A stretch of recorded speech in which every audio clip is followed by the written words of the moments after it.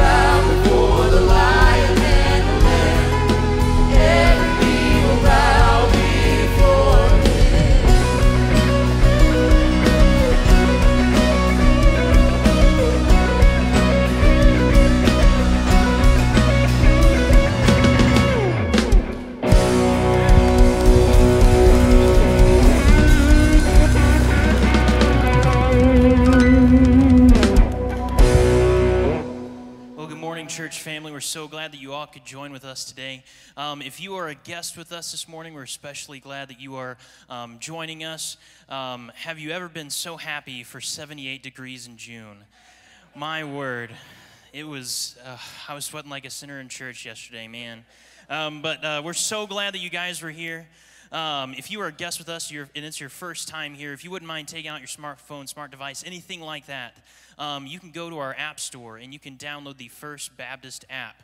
And if you will download that, you can pull that up.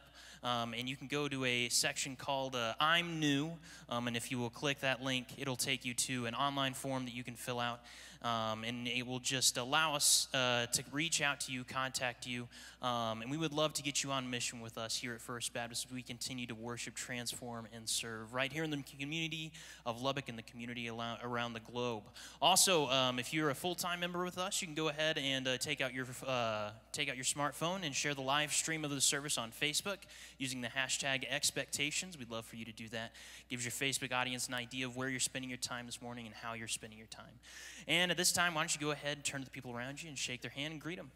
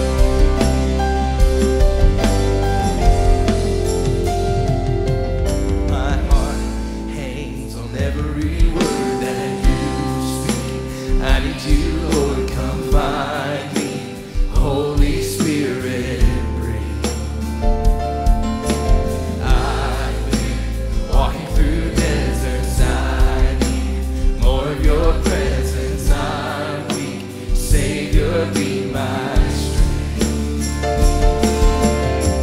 Down in the valley, when waters rise, I'm still believing. Hope is alive. All through the struggle and darkest day, I'll remember the empty grave.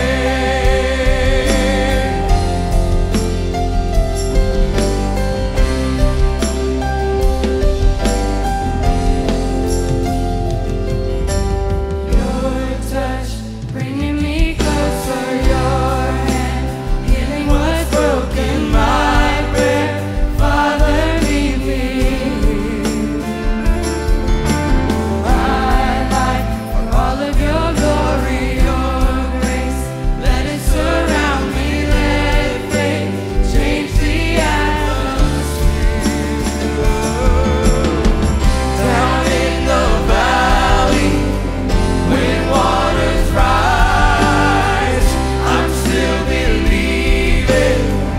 Hope is alive. All through the struggle and darkest day, I'll remember the empty grave.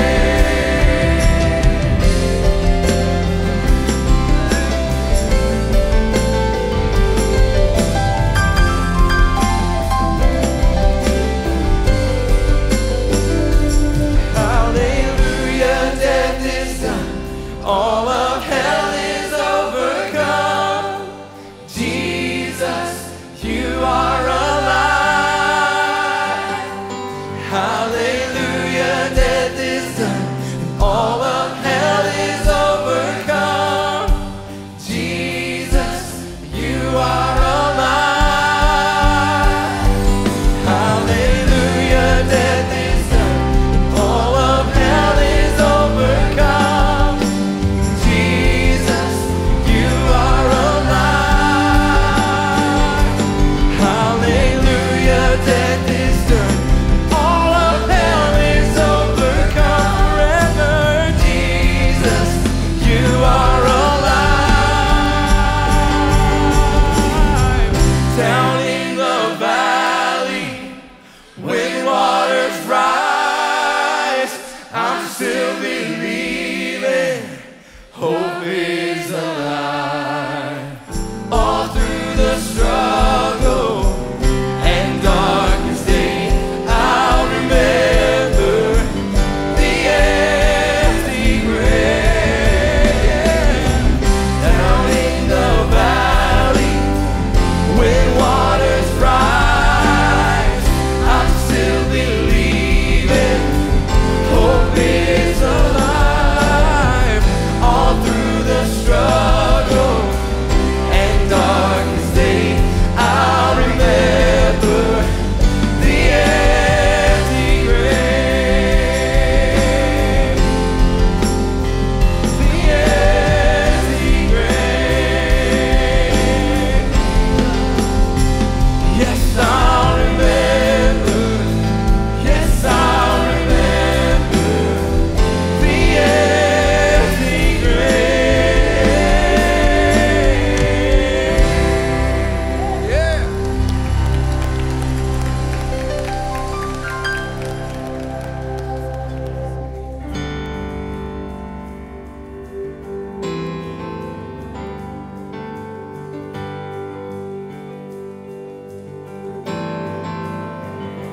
There is a truth older than the ages. There is a promise of things yet to come. There is one born for our salvation, Jesus. There is a light that overwhelms the darkness. There is a kingdom that forever reigns. There is freedom from the chains that bind us, Jesus.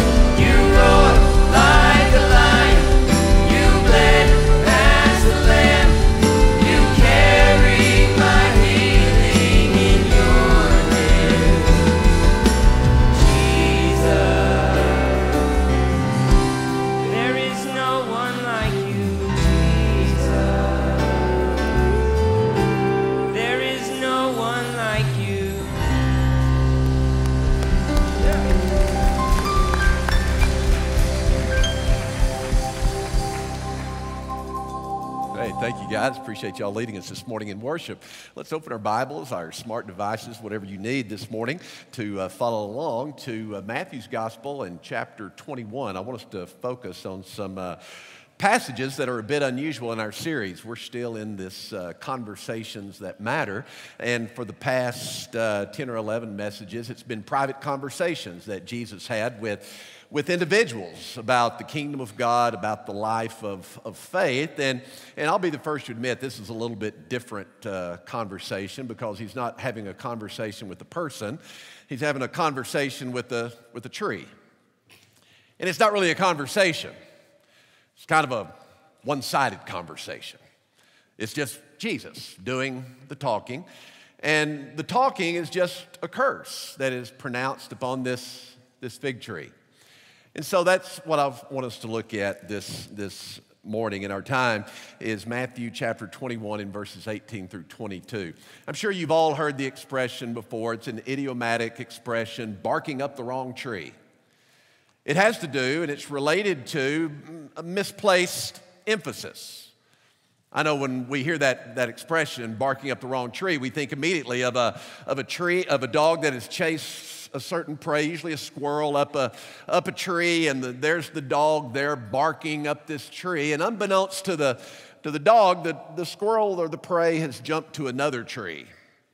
And so he's barking up the wrong tree.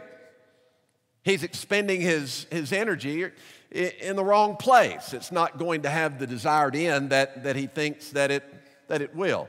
Well, we do the same thing in life. We start pursuing things, chasing things, and then we find out that really we've expended our energies barking up the wrong tree. That we were sold a bill of goods, that if we would chase this in life, we would have happiness, fulfillment, a sense of mission and purpose in life. And then at some stage, at some point in season in life, it dawns upon us, I've just been barking up a tree, that what I thought was there isn't really there at all. Well, nowhere is this more true. As I look at the words of Jesus, I've come to the conclusion that this is nowhere more true than in the life of faith. That there is a very real possibility that in the exercising of your faith expression, that you can expend a great deal of energy barking up the wrong tree. That becomes evident in this passage of Scripture, because from the very outset, one of the things that Jesus makes very clear to us is that you're barking up the wrong tree when you think that you can have faith without fruit. You're barking up the wrong tree whenever you think that you can be a person of faith and yet there be no fruit coming forth from your life. That's really the issue that Jesus has with this fig tree. Notice as the narrative begins, it says, now in the morning, when he was returning to the city, that is, he's returning to Jerusalem. Now in the morning when he was returning to the city, he became hungry. Seeing a lone fig tree by the road, he came to it and found nothing on it except leaves only. Underscore that in your mind, if not in your Bible. Leaves only. That's all he saw were leaves only. He was expecting fruit. He came to it and found nothing on it except leaves only. And he said to it, no longer shall there be any fruit from you. And at once the fig tree withered. Now, of course, what we have here is an acted out parable. Jesus, this account that we've just read, comes on the heels of Jesus turning over the tables of the money changers. This is an enacted parable, if you will, of Jesus' judgment against the nation of Israel, their hypocrisy, their failures as the people of God and what the people of God are supposed to be. And really, I think this is an expression of mercy, not unlike when Jesus cast the legion of demons into the swine and they ran off the cliff. Instead of judging individuals, he's judged a herd of swine. He expressed his displeasure in a herd of swine. Now he's expressed his displeasure with Israel by using a tree as an example, withholding that judgment. That's what mercy and compassion does. But it's a very picturesque thing that we have here of how the nation of Israel, the people of God, have failed to live up to what it is to be a holy people. If we are anything at all, we're not to be a religious people as much as we are a fruit-bearing people. There's always been that expectation for those who would be the people of God. You look back in the Old Testament, you look at the minor and major prophets. There is always this message from the prophet to the people of God that you're a unique people, you're a distinctive people. I have called you out, I have separated you from everyone else. There is something about you as the people of God that is to separate you. You're to be a countercultural kind of people. You hold to a different kinds of values and beliefs and standards. You aspire to more. You aspire to live a life that is pleasing to the Father, but you're not doing that, the prophets would say. And if you don't repent, the judgment of God is going to come against you. Well, over and over and over, minor prophets, major prophets, that is the theme. You're the people of God, act like it. If you don't repent, the judgment of God is going to come against you. Of course, the people do not repent. Judgment is forthcoming, but then the message of the prophet becomes one of hope, restoring, renewal. Beginning again. That's the nature of the message. That's the cycle over and over and over again in the prophets. Scripture is always clear that there is something about us. There is something about us who call ourselves believers that desire to please God. There is always something about us that is to be unique and distinctive.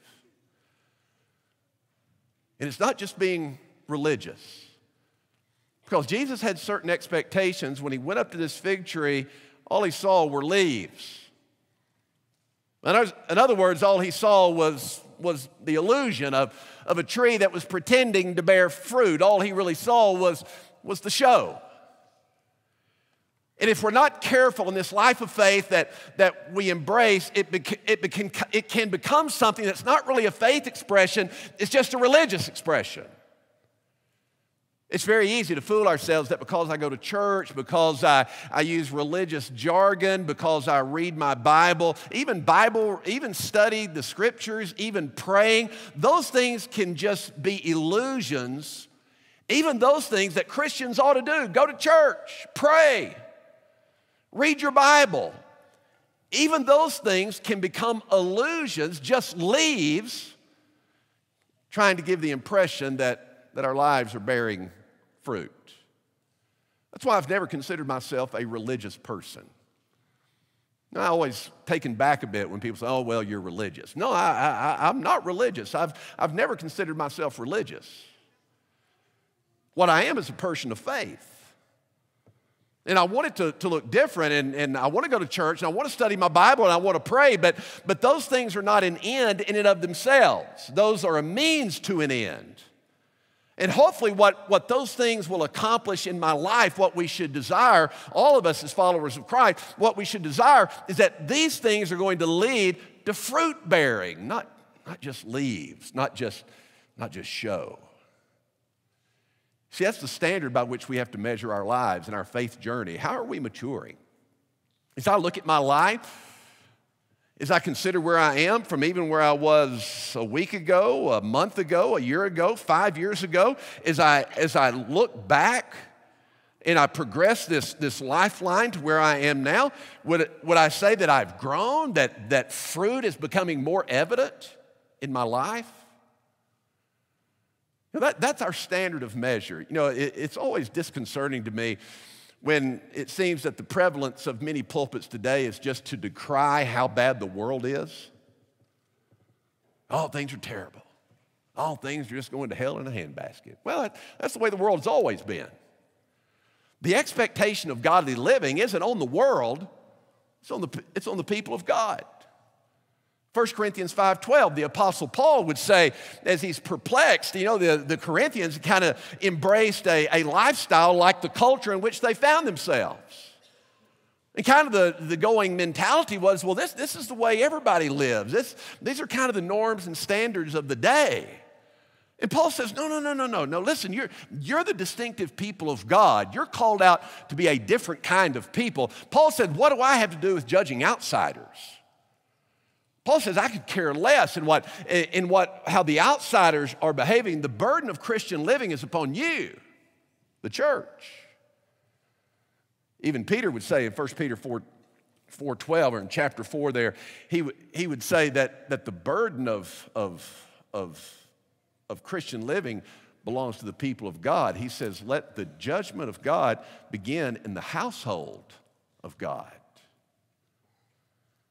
And so pulpits are derelict. I mean, there's nothing easier than generating a bunch of amens than standing up here and ranting and raving about how bad the world is. I mean, that's playing to the crowd. Easy to get cheap amens, throwing stones from the public square at people about how bad they are. But the burden of Christian living belongs alone to the church. Am I bearing fruit? Am I more engaged? Am I more vested in the kingdom of God today than I was 5 years ago? See, we hold up the wrong standards for measuring my faith. Well, have I been reading my Bible every day? Have I been going to church like I'm supposed to? Am I praying? That's the wrong standard. Those are not the end in and of itself. Those are a means to an end.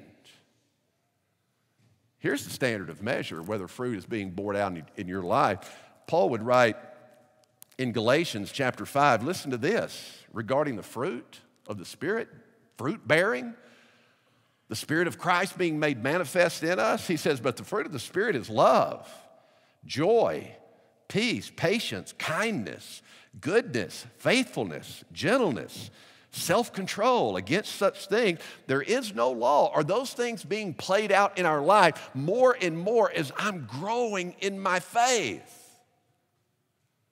Otherwise, you're just, if you just point to your prayer life, if you just point to Bible study, if you just point to your occasional church attendance, listen, you're barking up a wrong tree. And all you've got instead of faith is institutional, cultural religion. There's a difference. Jesus makes it very clear also that we're barking up the wrong tree, not only when we think we can have faith that bears no fruit, but also we're barking up the wrong tree as the people of God, because this is what this is about, the expectations of those who would be the people of God. We're barking up the wrong tree when our vision is limited. When our vision is limited. Because that's what Jesus is speaking to in the life of these disciples. That's what he desires for them, to have an expanded vision of the kingdom of God, an expanded kind of hope of the possibilities that might be of what God is desiring to do in the world. He said in verse 20, seeing this, the disciples were amazed and asked, how did the fig tree wither all at once? And Jesus answered and said to them, truly I say to you, that's a big if you have faith and do not doubt, you will not only do what was done to the fig tree, but even if you say to this mountain, be taken up and cast into the sea, it will happen. You know, I'm intrigued by that first clause. We're having seen what had happened to the tree, the disciples were amazed, the text says. Now, understand the context of this. We've just seen the triumphal entry. You can look back in your Bible. This is the triumphal entry. This is following the triumphal entry. We're in the last week of Jesus' earthly ministry. And you think about 3 years, all the things that these disciples have seen. Think about everything that they've observed, what they have been witness to for the past 3 years. I mean, they've seen Lazarus raised from the dead, so they've seen the dead resurrected. They've seen sight given to the blind.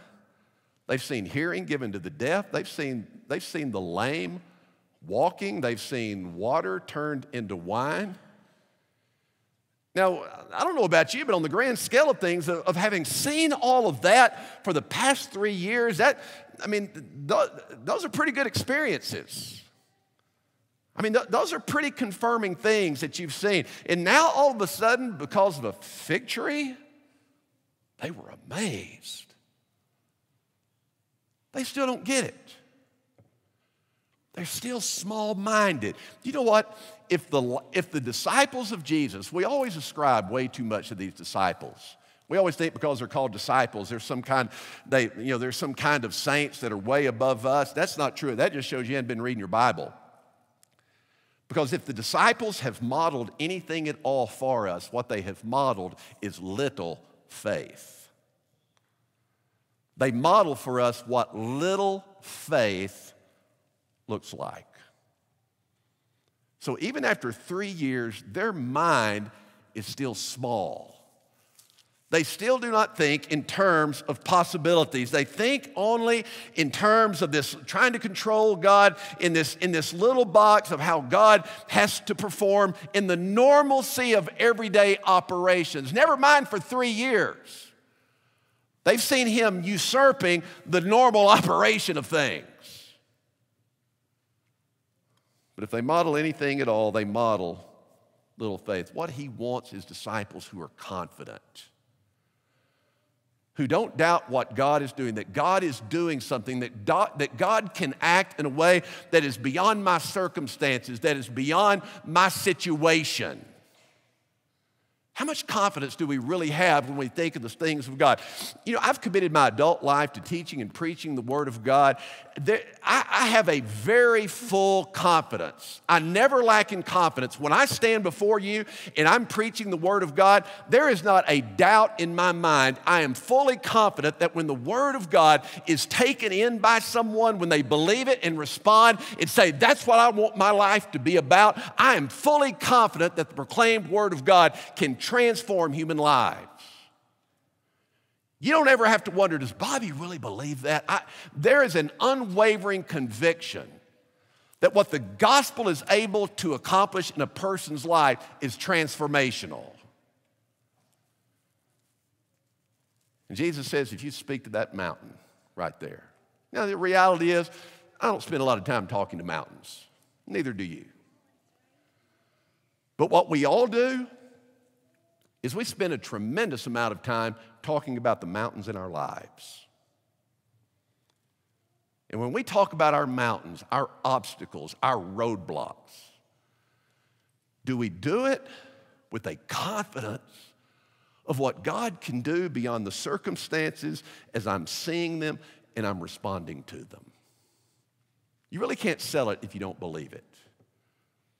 If doubt, and listen, we live in a culture that kind of honors doubt, especially in an academic community where doubting is kind of revered and given its place and kind of lends itself to the pursuit of creativity. I get that. We even have a disciple who doubts, doubting Thomas. But what Jesus is speaking to here, when you see in the teachings of Jesus, when you see him allude to doubt, when he's talking about doubt and teaching about doubt, he's talking about people who live as if God doesn't even exist. And he's saying to those disciples then, and he's saying to us now, I need you to live in a bigger world. The world you're going to be set in, the world where I've placed you, it's going to be a world that is driven by circumstances. That's how it's going to respond. I need you to think bigger. I need you to have a vision that thinks in terms of the impossible being possible.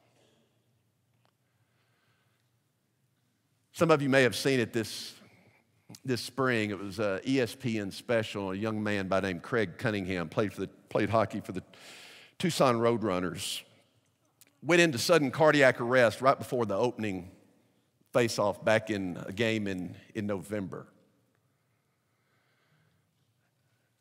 It happened to be during the national anthem, so all the training staff of both teams were out on the ice standing there. So when he went into sudden cardiac arrest, he had immediate help. For 30 minutes, these first responders performed resuscitation efforts, 30 minutes to get him from the ice, to get him to the emergency room, nonstop 30 minutes. The attending and all the emergency room staff at the hospital there in Tucson, they continued the resuscitation efforts with seemingly no success. 82 minutes from the time that he fell on the ice, sudden cardiac arrest, from the effort of first responders to the hospital staff, 82 minutes had passed. There was a renowned thoracic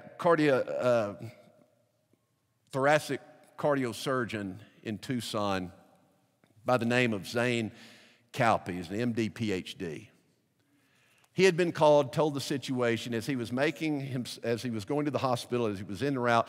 Hospital staff called him and said, "We've been 82 minutes into resuscitation. Do you want us to stop and make the call?" He said, "Absolutely not. Do not stop." He said, "I'm 5 minutes out." He went into the waiting area and met Craig Cunningham's mother and said to her, "Are you Heather, Craig's mom?" She said, "Yes." He said, "I'm Zane Calpe." And he said, "I want you to know that I love my job and I am really, really, really good at it. And I will save your son." Well, he did survive.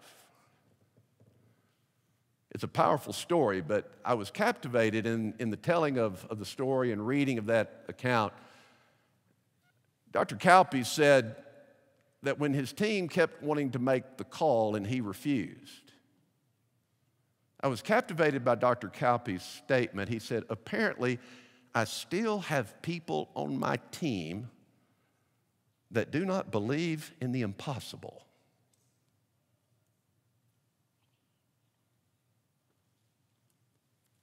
Jesus is trying to build a team here. I need you to believe in the impossible. In a world that is hopeless, in a world that is filled with despair, I need you to model something different. I need you as my disciples to be a people of vision. I need you to believe in those things that look impossible. Otherwise, you're just barking up the wrong tree. The final thing that Jesus says is that we're barking up the wrong tree when in our praying, we pray without confidence. A part of this big vision people and a part of this big belief, a part of this believing the impossible is praying with confidence as well. In fact, Jesus would express it this way in verse 22, and he said, "In all things you ask in prayer, believing, you will receive." Okay, all things. Let's break this down here because we're all troubled by this verse, this statement of Jesus, and it's made in other places as well. "In all things you ask in prayer, believing, you will receive." Now, the reality is every one of us have prayed difficult prayers, haven't we? We've all been driven to prayer because of circumstances in life, whether it was a diagnosis of disease or there was death, there was economic hardship. The scenarios are widespread, all the things that create panic and angst, and we pray desperately. We pray for the circumstances to change, for things to be corrected, for that particular problem that has initiated our prayer. We pray that it'll change, that it'll go away, and then after we have prayed that prayer of desperation, we muster up all the faith that we can, don't we? We try to conjure up, muster up, convince ourselves I'm claiming it in the name of Jesus. By faith, I'm believing this request to be true. And then to find ourselves disappointed because it wasn't answered the way we asked it, and we're disappointed because I read a verse like verse 22 where it says, "I can ask all things in prayer believing, and you will receive it." And the fact is I didn't get it. I didn't receive it. It didn't happen. Well, is it really a belief issue and a faith issue? I mean, that's what the proponents of the health, wealth, prosperity gospel want you to think. If you got financial hardships as a believer, if you have health issues as a believer, if you're not prospering the way that God wants you to prosper, never mind that the Son of Man had no place to lay his head. This is a very westernized turn of theology. But if you got health problems, you have financial problems, well, that's a faith issue. You You just don't have enough faith. If you believed strong enough, you'd have what you want. You know, the intriguing thing about the proponents of health, wealth, prosperity gospel is that they eventually die. You know, apparently they didn't have enough faith themselves. You know, they had some health problems. They died. And what are we going to say about Paul? Paul prayed 3 times that the thorn in his flesh might be removed. We're going to say Paul didn't have enough faith. Paul, if you just believed hard enough, that would have happened. The thorn in the flesh would have gone away. Or are we going to say Jesus didn't have enough faith, that he didn't believe enough? When he prayed in the Garden of Gethsemane, that he prayed that this cup might pass from him? So he didn't get his request, so we're going to say that Jesus didn't have enough faith, didn't believe enough? Well, of course not. So that's really not what the verse means. When Jesus says and utilizes this word believing, and all things you ask in prayer, believing. It's a belief that sees beyond the temporal benefit. It's a belief that God is working in ways that go beyond my present circumstances. My present tense circumstances and my fears may have driven me to my knees to pray. But hopefully as a mature believer and follower of Christ, when I pray believing, even when that was initiated by my present tense circumstances, I have the kind of belief that goes beyond any temporal benefit. I believe with confidence and conviction that God is doing something beyond my circumstances. Even though my circumstances may have been what led me to pray initially, my believing is not that this is going to be changed into what I want it to be changed into. That circumstance is going to change anyway, whether God does it or not. Circumstances always change. But my prayer of believing in all things is that God is doing something bigger than the eye has seen, that is bigger than has even entered into our mind. That's the kind of robust richness of faith that God desires for us as disciples. That when we pray with confidence. Let me give you an example. I can never pray with confidence that my health is always going to be good. I cannot pray that prayer with confidence. I cannot pray with confidence that my prayer, that my health is always going to be good. But what I can pray with unwavering confidence is that whatever my health, I can please God. I can't pray with confidence that I'm always going to be healthy. That's foolish. I can't pray that confidently. Listen, I don't care how good your health is. My experience has been in nearly 30 years as a pastor, 33 years of ministry, is that there is an unwavering statistic that I've found to be true. 1 out of 1 will die. I've always found that to be true. 1 out of 1 will die. So I don't pray with confidence that I'm always going to have good health. But I can pray believing, as Jesus says here. I can pray believing with confidence, regardless of my health, regardless of my circumstances, I may please God. That's what Jesus wants for us. That's what he wanted for those disciples then. He wants us to have this kind of robust faith. This kind of faith that sells well in the world in which we are placed. This kind of faith that is confident. This kind of faith that sees in a big picture beyond the circumstances. That it's a faith that prays with expectancy.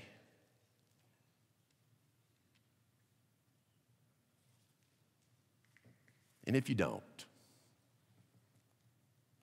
well, all you're left with is religion.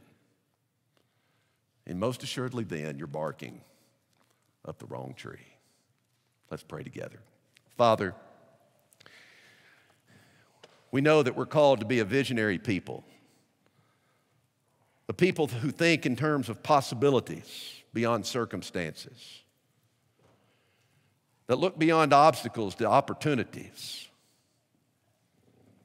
that see beyond problems to possibilities, to be a people that have the kind of confidence that sees beyond our present circumstances, that believes that it's only as we go out into our respective world with a sense of expectancy that you can best use us to transform the world in which we find ourselves. Father, I pray that as we open this altar this morning, as we enter into our time of personal decision, that if there's anyone here this morning or watching that has never committed their life to you, that has never embraced Jesus as Lord, Master, and Savior, that has never entered into this journey of faith, that, Lord, this might be their moment, that this might be their opportunity when they step forward in that first step, just that first step of faith, and embark upon this journey of discovering what you would have in store for them. Father, I pray that this might be their day of salvation.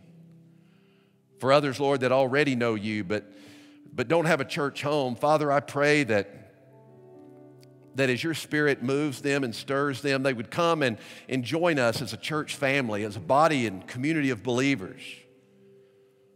A church that has embraced the admonition of being an army, marching out into our world to be your presence.